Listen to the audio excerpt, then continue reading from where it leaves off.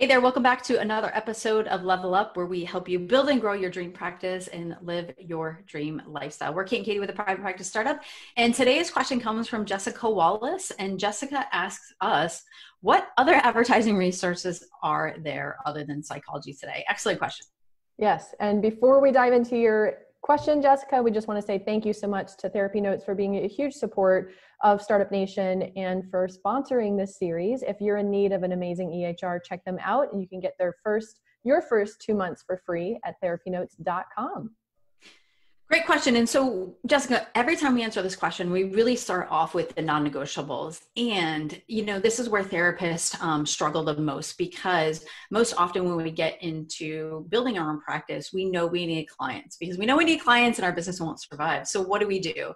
We jump to strategy without really having a clear marketing foundation. The marketing foundation does take time. It does take work. But once you have a clear marketing foundation, it's going to be easy to build upon. So you might have already done this. And if you did, great. We're going to talk about strategy as well. But for those of you who are listening who haven't done this yet, this is key and super essential. So you need to know who your ideal client is. You need to understand their pains, their desires, their goals, the results that they want.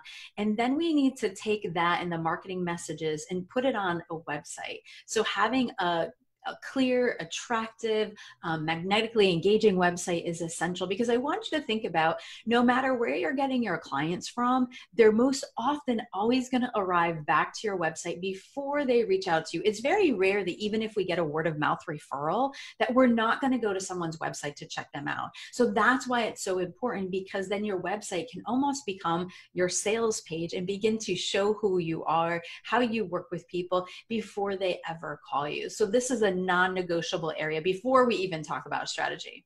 Absolutely. And if you think about putting yourself in the shoes of the consumer who's looking for services, and maybe you have been in that position where you've been looking for your own therapist, you're going to look at websites, you're going to look at reviews, you're going to read. And even if there is that word of mouth personal recommendation, people want to do their own research. They want to make an informed decision and make sure that they're working with a person who is going to be the best possible fit to help them reach their goals.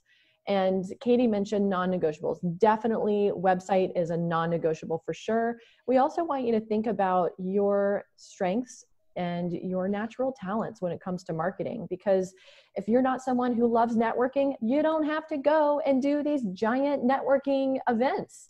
You don't have to do that. And if you're someone who is who loves to network, awesome, but maybe you like to do it more one-on-one and you want to meet people for coffee and really build relationships. Or maybe you're more of an introvert and you love the online stuff because it just feels more in your wheelhouse, or maybe you're really techie.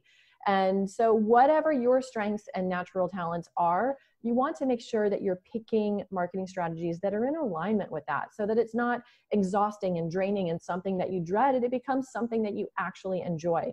And you also want to think about the types of strategies that your ideal clients are going to resonate with.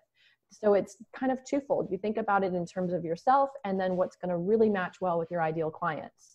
And having some really solid online marketing strategies is very important. Like Katie mentioned, the website, and having really good search engine optimization done, SEO on your website, so that it starts to rank organically. And then if you have a really awesome website that speaks to your ideal clients, you can start putting a Google ad budget behind that. But we definitely recommend working with a specialist who understands Google ads, because it is a very complex world and lots to learn and lots of money to lose if you don't know what you're doing. So that is a great marketing strategy that can work pretty effectively to build your practice quickly.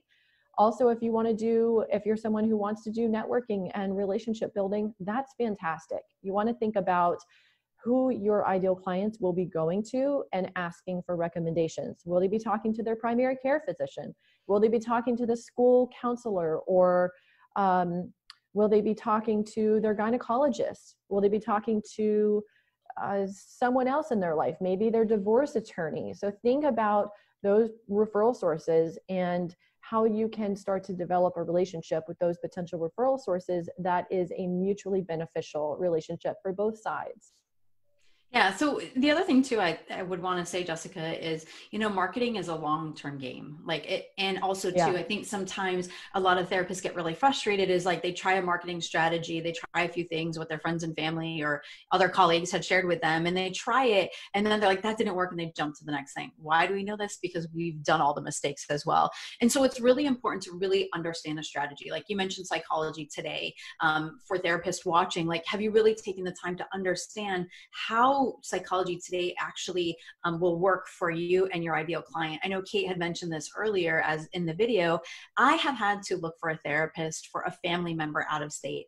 And I can't tell you how frustrating it actually was to go to Psychology Today and in review, attempting to review quickly, looking for a specialist in a certain area and not being able to find them because therapists don't always know exactly how to write their Psychology Today profile. So it's really important that you kind of utilize this strategy, understand all the nuts and bolts, know that SEO is a long-term game.